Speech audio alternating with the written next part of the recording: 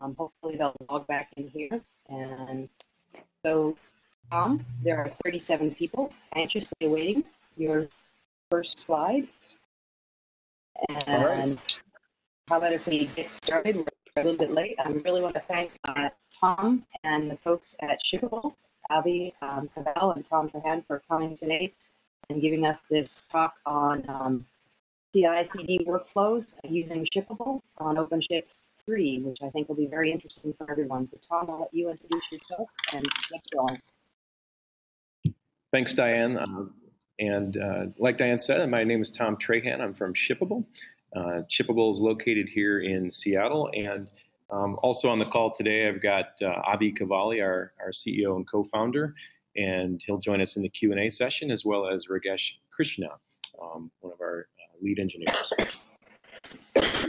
So just a quick introduction to Shippable. We're a company that was founded in 2013 by Avi and Manisha. We've got 24 people. We're based in Seattle. We have a development office in Bangalore as well. We have a fairly healthy customer base at this point, with almost 50,000 developers using the Shippable CI/CD product in the cloud, with covering 8,000 organizations. You've gone quiet.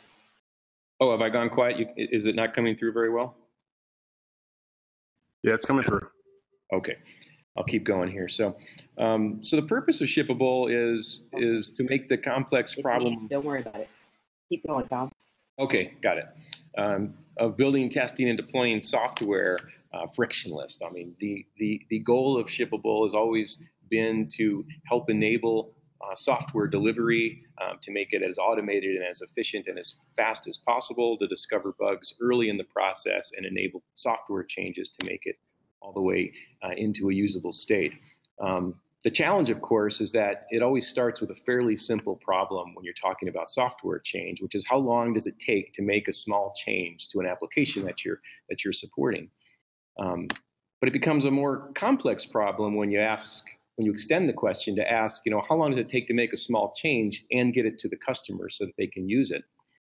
And then, of course, it becomes an exponentially bigger problem when you say, well, how difficult does it become as you add more developers to your application team, more components in your application, more environments that you're going to manage and move that software change through as you validate throughout your entire software delivery lifecycle. So for Shippable, we exist to help solve that problem, and it's really to help manage across the end-to-end lifecycle that you see on the screen right here, from source code and from a change in source code through all the validation steps necessary to merge that code into the master branch to be able to perform unit testing and continuously integrate that code back in, to be able, now with the advent of containers, to be able to generate container images and be able to easily access those images for use later, and to deploy those into dev and test environments where full functional testing on full topology applications can occur. And then ultimately, of course, to be able to promote those changes all the way through to the production environment where they exist. And so for us, we now call this DevOps 2.0. I think everyone's familiar with the term DevOps. It's been a very popular topic for multiple years now, and rightfully so, because it's ultimately been attempting to help solve the problem of how do you make this workflow here as efficient as possible. And some of the most inefficient elements of that workflow have to do with the many handoffs and the many various tool sets that exist across this lifecycle. When you talk about development activities, you talk about deployment activities, testing activities, and operational activities, you end up introducing a lot of complexity in terms of complex process, many handoffs, many roles, and many different tools involved in that process. So for us, DevOps 2.0 is a concept that really is taking that great idea of the great objectives of DevOps, but saying that now with the advent of container technology, and if you look at the technologies that OpenShift 3 is bringing to the private paths, it enables you to essentially truly automate this workflow end to end with a lot more efficiency and a lot less effort than ever before. And so for us, it's about enabling these end-to-end workflows for continuous integration, testing, and deployment of code changes throughout that workflow, really getting to the point where one click code change all the way through deployments into your production environment becomes a reality for software delivery teams. And ultimately, to achieve that type of speed, it needs to be as easy as possible and as usable by as many people as possible. And so we believe DevOps 2.0 ultimately requires that you can do DevOps without DevOps code, without a separate set of languages or tools or infrastructures that you need to manage or learn in order to be able to do DevOps. And so for us, kind of simply, we think it really comes down to the fact that DevOps really is evolving. It's going from kind of that concept where folks talk about it as purely as a cultural idea that we just need to get, disparate teams within that value chain to come together and collaborate more effectively. And it really is that they need to be enabled properly. And with containers and with the decoupling of infrastructure, it really does allow for this to happen, where the dev side of DevOps really represents the application delivery team. Everything, and that doesn't necessarily only mean developers, that's anybody involved in application delivery. But it really means that you're focused on continuous delivery without separate DevOps code. And to do that, you are leveraging smart containerized environments that are aware of changes throughout the lifecycle and are executing various validation activities and promoting throughout the life cycle as long as things are proceeding as planned. And then from an operational standpoint, then the focus really separates to talk about managing the decoupled infrastructure. And obviously with OpenShift 3, you've got this, this clear concept available in the platform with the Kubernetes layer, abstracting the application layer away from the underlying machine hardware. And so for Shippable CI/CD, then, our product that runs on OpenShift Enterprise 3, it's really, we think, a pretty compelling offering that's going to make setting up these workflows, setting up continuous integration, validation, unit testing, integration back into your source code repo as part of that pipeline, as well as those deployment activities into your test environments and ultimately all the way into your production environments. Very easy to configure and very easy to start. And so for us, it's about extending the value of OpenShift with these workflows and various tools that we've developed over multiple years in our CI/CD solution in the cloud, and then enabling that anybody who is adopting the OpenShift platform to truly adopt the platform and not maintain a separate set of CI/CD infrastructure tools outside of that platform and need to manage those independently. And lastly, as you heard me mention, it really is about being able to do all of that without writing separate DevOps code to manage that. And so, kind of just briefly, some of the details we'll go into and hopefully you'll catch as we run through the demonstration is, Shippable does bring native continuous integration to the OpenShift platform. So your CI system, integration of your code, your unit testing, your build processes in order to test and merge your code back into your master branches and your repositories, all happens on the OpenShift platform. The Shippable product, provides end-to-end traceability and history so that you've got full visibility into everything that's happened throughout that pipeline. We make it very easy to set up end-to-end workflow via our UI, and we have made it so that you can establish environments within your software delivery work pipeline that really match the SDLC that you currently use and are familiar with. We try not to be too opinionated here in telling anybody how they should run their IT delivery processes or their software delivery processes, and so we make it so that you can flexibly configure the system to match the way that you work. And then lastly, we make it so that the act of automating that pipeline and essentially initiating activities in that pipeline become fully automated or executed with a single click inside the user interface. And then lastly, you heard me talk about the fact that when you adopt the OpenShift platform, you're doing so to eliminate a lot of non-value-add activities and to bring more and more of the tools necessary to develop and operate software into a single platform. And we think it makes perfect sense that you do the same thing with your CI/CD infrastructure as well, and not maintain a separate one outside the system. So just a quick picture, looks like my builds here are a little off, but just a quick picture then of what the all-up solution looks like. You heard me talk about that workflow from source code through CI/CD, through image registry, through the dev and test labs environments, plus the production environments. This is that flow that gets implemented, and it is, like as I mentioned, running entirely on the OpenShift platform. This one-page slide will be available after the presentation, and it becomes I believe a good one-page reference for you as you think about how to set up these deployment pipelines, and just think about this in terms of the demo that we'll be going through here shortly. So in closing, before we jump into the demonstration, I just want to kind of mention, if you're going to wrap it all up into a single summary statement, what Shippable CI/CD does is bring seamless deployment pipelines, to OpenShift Enterprise 3 without writing any DevOps code. With that, let's head into the demonstration, and we can kind of see a hands-on view of the Shippable product running with OpenShift. And so you'll see me bouncing back and forth between a few windows here in the demonstration. What you see here is I've got my OpenShift console running here, and you can see the projects that I've got running out there. This one here we'll be jumping into a little later. It's my OpenShift Enterprise 3 demo project connected and integrated with Shippable. We'll also be jumping into a sample application. We're going to walk through the end-to-end flow of what it looks like to make a change in software and promote that change all the way through the system. And we'll be spending some time in the Shippable user interface as well. And so when we jump down here, typically when I come into Shippable for the first time, I'm going to access it via the authentication of my source code repository. So in this case, I'm going to go ahead and join with my GitHub credentials. And I'm taken to the main dashboard page here.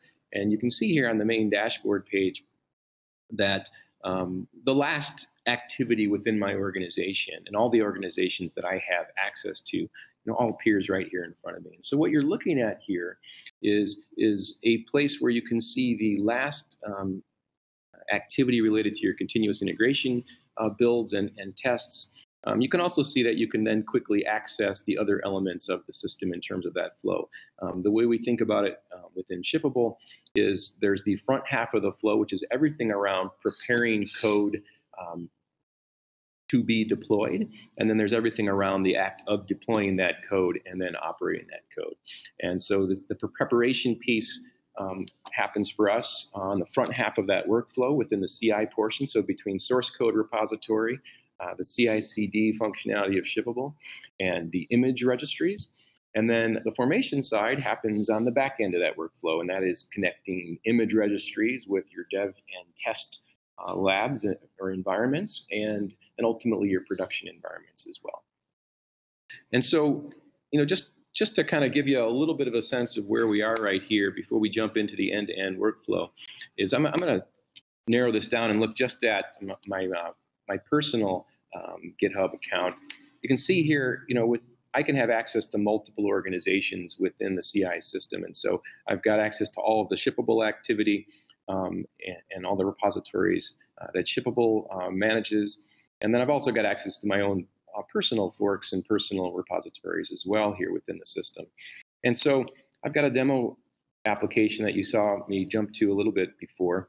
And it's an application that I've got two repositories out there in my GitHub account. I've got one called Radar WW2, and you can kind of see, looking here, you can see that the last time I ran a build here was 13 hours ago.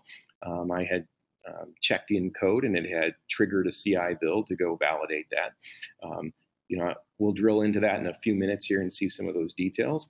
I guess one other example I'll show you here is a different project that I've got that actually runs a matrix build on continuous integration. And you can see that there's a lot of flexibility in the types of tests and the types of CI activities that you can run. In this particular example, my application, you can see that I was testing it simultaneously against multiple versions of Node.js in order to validate that they work. and you can see, it ran each of those tests against that check-in when I made the code change, and came back with a success for each of those. So let me go ahead and drill down a little bit and show you some of the other details about this build. So if I go in and take a look at this build that ran yesterday when I was in this code change, you can see that everything about the build is of course available to me here in the screen. I can see all the activities of it. I can also monitor as it happens or after the fact all the activities that occurred in the processing of that build. And you'll notice here, just kind of a quick glance through here, you can see that this build does quite a few things. It not only builds the code and executes tests against it. You can see that it obviously is syncing with the latest code changes that I've made in my repository. It's doing a variety of activities that I've instructed it to do prior to executing the tests. It's doing a bunch of installations inside of my build container. And it is also going all the way through. You can see here some language that clearly indicates that I'm building images. I'm pushing those images out to Docker Hub in this case as well. One of the things that's really, I think, important to understand about the CI system from Shippable is that it is fully containerized, which is why it runs natively on OpenShift. Every time you initiate a code change in your system, in your repository, commit that change, or anybody in your organization commits a change into that repository that's enabled for CI on the system, it's going to recognize that. It's going to be notified via a webhook from that repo. It's going to be notified of that change. It's going to immediately spin up a build container and then go about the business of preparing that build container to fully test that code change. And that's really what you see here is the end result of all those activities that are happening in the background. You can see I can also go back in, well, this particular build, I don't have any tests set up, but should have picked a different one, but I can look at the tests that are executed, and I can see code coverage in there as well, and I can also see the entire actual execution script that's happening behind the scenes for my build container itself. So let's actually go back and start the process of looking at a build from end to end. We're going to make a code change. We're going to watch that code change kick itself off inside of the CI system. We're going to take a look at what's happening in that system as it occurs, and then we'll follow that as we actually promote that all the way through into deployed environments, in full topology environments where they can be tested as well. And so I'm going to jump back out now to my source code. So here's that application that we were just looking at, the Radar WW2 application. And I'm going to go make a real simple change on the application. If we jump back here, you can see that when I'm in this application, the default this is just a simple demo app that goes out to GitHub, and it queries a repo, and it brings back a summary list of the issues that are currently associated with that repository in GitHub. And so this application currently has the Shippable /support repo as the default repository that's going to pre-populate in this field when I run it. But let's say I wanted to change that. So I'm going to, of course, go out here, change my code. I'm going to save it, and I'm going to commit that code. So there you can see that change I just made. I'm going to go ahead and say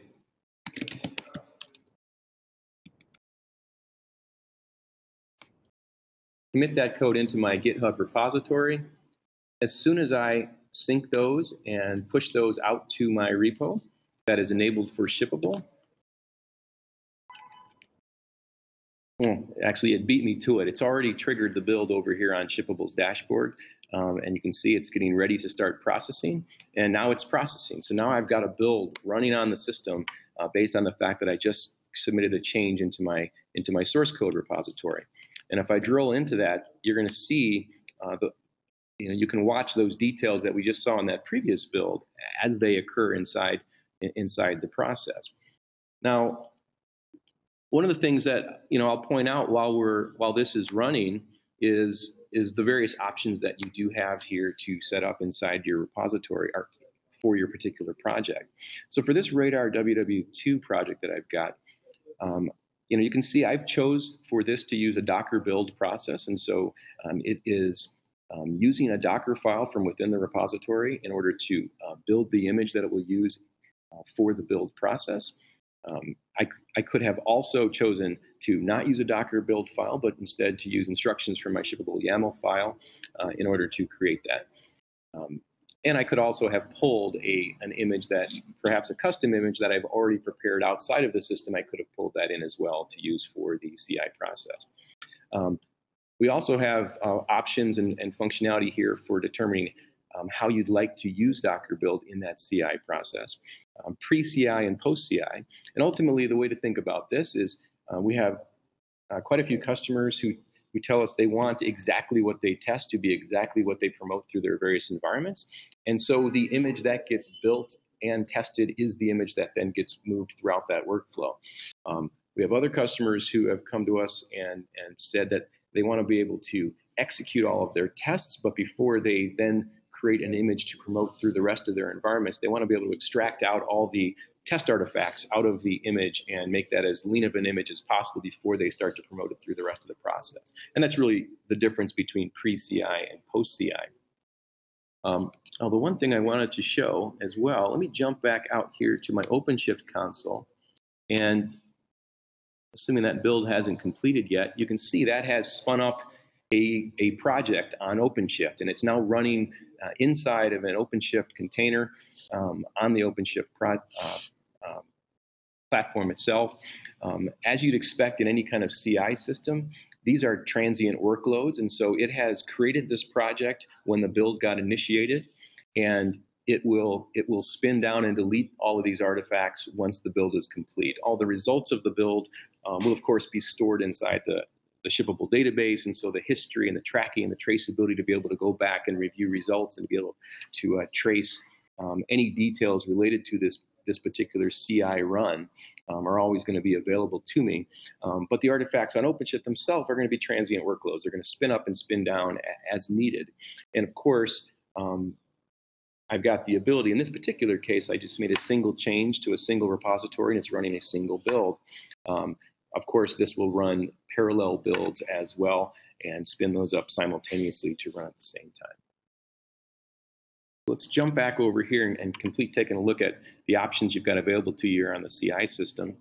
I've also chose, besides using Docker build to create the image that I'm going to use for my CI testing processes, I can also decide at the conclusion of that run to push that build. And so essentially create that image, push it to an image registry. And in this case, I do have that option turned on for this. So at the conclusion of this CI run, when it's done, we are going to see that a new image has been pushed to Docker Hub in this case, because that's the location that I've specified here to push this through. Now, of course, with OpenShift, I can push that to my OpenShift private registry. I can also push it to Docker Hub. Essentially, you can push this to any image registry that you'd like to use. The last other option I've got here, called Lighthouse, is essentially an image watcher. It is essentially letting me sign up and be notified of changes to images that I care about. And those could be images that I create. In this case, I'm actually telling the system that the image that gets produced as a result of this. Tom, this is Diane. You've lost your screen sharing capability. So if you could try and share your screen again. Yes, we all want to watch that transient image on the console disappear. Yeah, let's see here. Okay.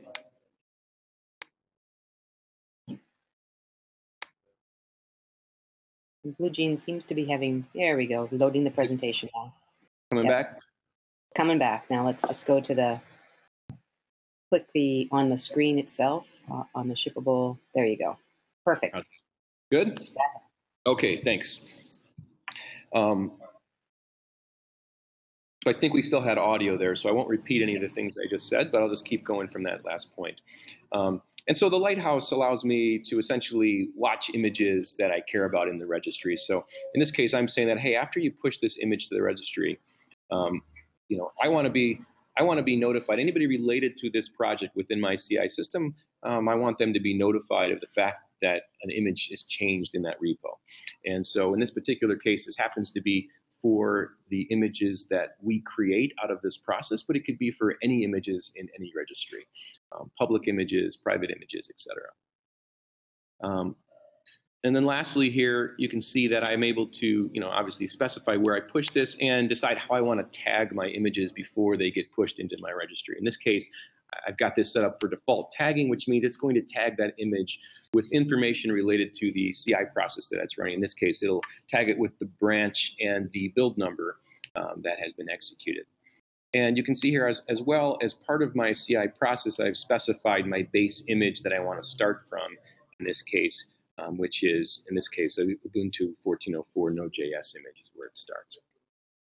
These other details down here, I think we'll skip over for now, but ultimately just let you set up other external integrations so that your process can obviously interact with some of the other external processes like Docker Hub. So if we head back over here into the status system, we're going to see, well, first of all, that build has already completed. We can go take a look, at the details of this one. We can see, it took 5 minutes to run the full end-to-end process. We head back over here to OpenShift and refresh this page. Like I mentioned before, that build process has now disappeared from the OpenShift system. And if I go drill into that particular run, again, just like we saw before, I've got my full history here, and I can obviously expand out and see any of the details necessary about what was happening in that process. And obviously, that becomes, much more important as you get, if you run into any problems in your build, and if there's a failed build in any way, you'll see exactly why that failed. I believe, for example, I should have some failed builds out here as well, and we can go dive into one of those, and essentially troubleshooting where the issues happen become fairly easy because I can see exactly where in the process this build failed, and here I can see I had an error when it came time to push into my registry. And so then I can start my troubleshooting there. And in this particular case, it was exactly the information I needed to go figure out why this wasn't working and then be able to make the necessary corrections. And now you can see it, since corrected, it's now been running successful builds ever since. Oops, maybe we lost the screen share again, it looks like.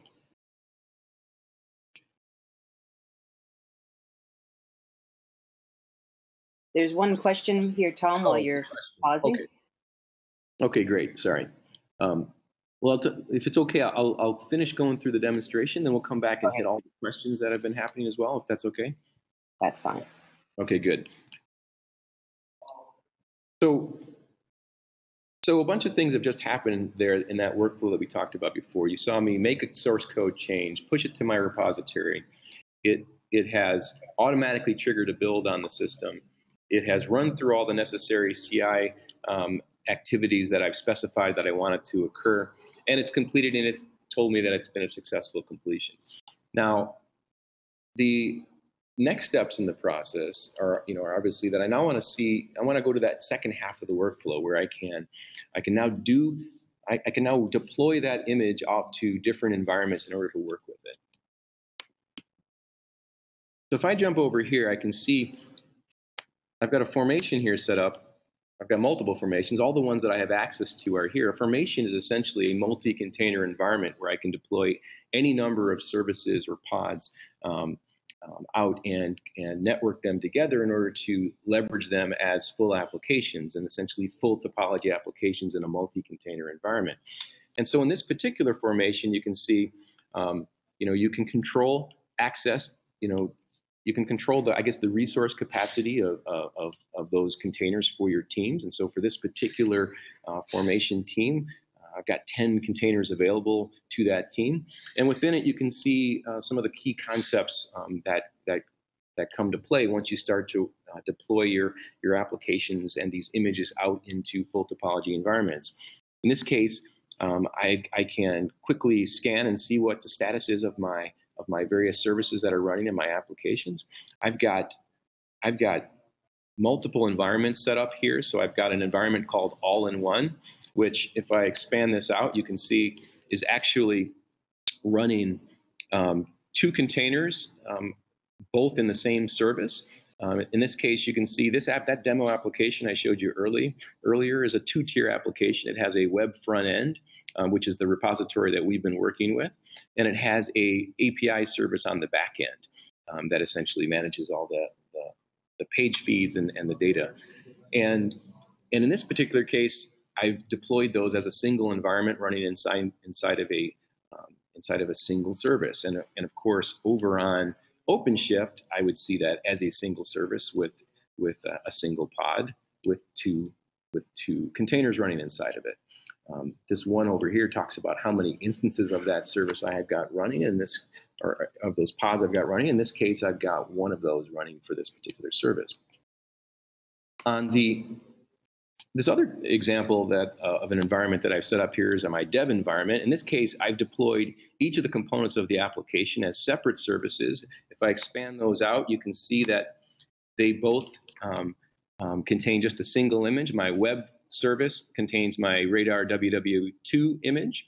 In fact, we can already see here, master.55 has been deployed here, which, if you remember back to our demonstration example back over here, 55 was the last build that we ran that we triggered with that source code change. And so, in fact, you've already jumped back and seen the end-to-end flow occur in two different ways. For the all-in-one environment here, it's still running master.53. I don't have auto deploy set up on this particular environment, but on my dev environment, I've got auto deploy enabled, and it in fact has already deployed the image that was created out of that CI run for master.55.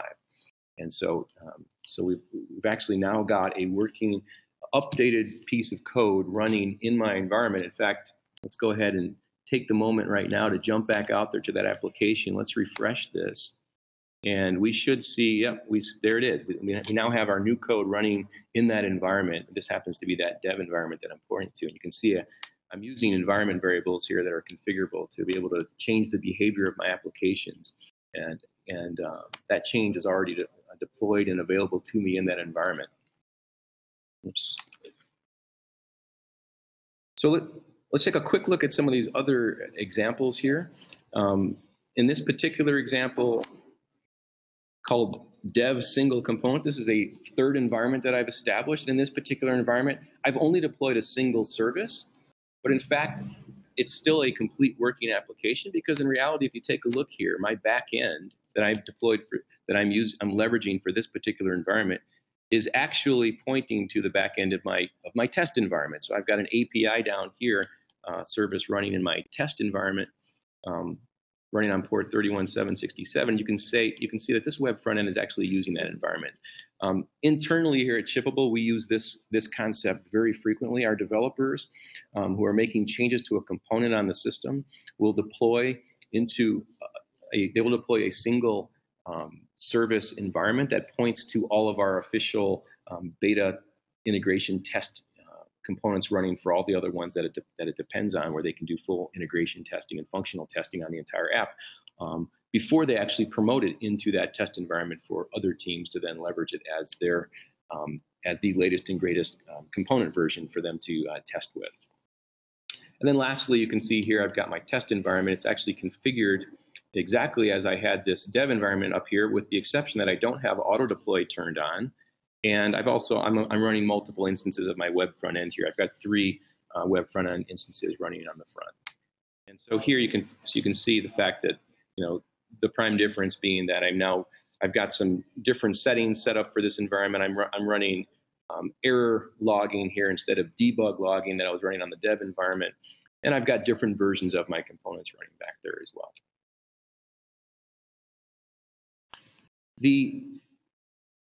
The thing that I want to jump out to right now as well is just kind of show you very quickly, how quickly I could decide to use auto deployment, or in fact do deployments on my own at whenever I want. And so in this case, let me jump into my all-in-one environment. We can see before that, we looked before, it was running, 29 of my API 2, and it was running build 53 of my master. We know that we've now seen build 54 and 55 come out. I can see all my deployment history. I can decide I can roll back, for instance, easily to a previous environment. So if I want to go back to when I was on 35 and 29, I can just go ahead and roll back with a single click. Alternatively, I can choose to redeploy and deploy a new version of this. I can, for instance, come up here and say that I want to go and deploy on the web front end. I want to now go up to that newest one that came out, Master 55, and I'm going to go do the latest API version that has come out as well, and go ahead and deploy that out into the environment.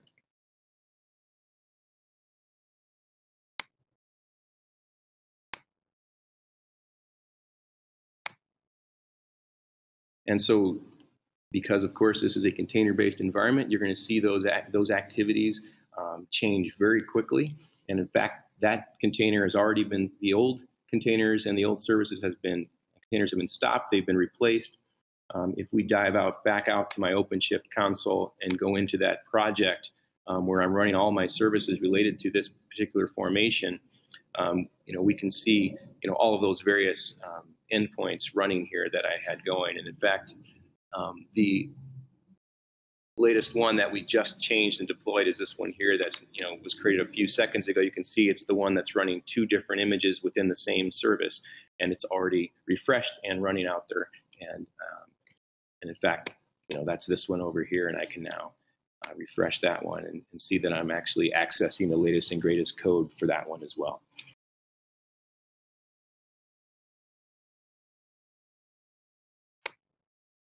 So I want to go ahead here and take a quick break. It looks like there's been a lot of good questions coming in on the chat line. So I want to go ahead and open this up for Q&A here for the last 15 minutes and make sure that we can get to everybody's questions.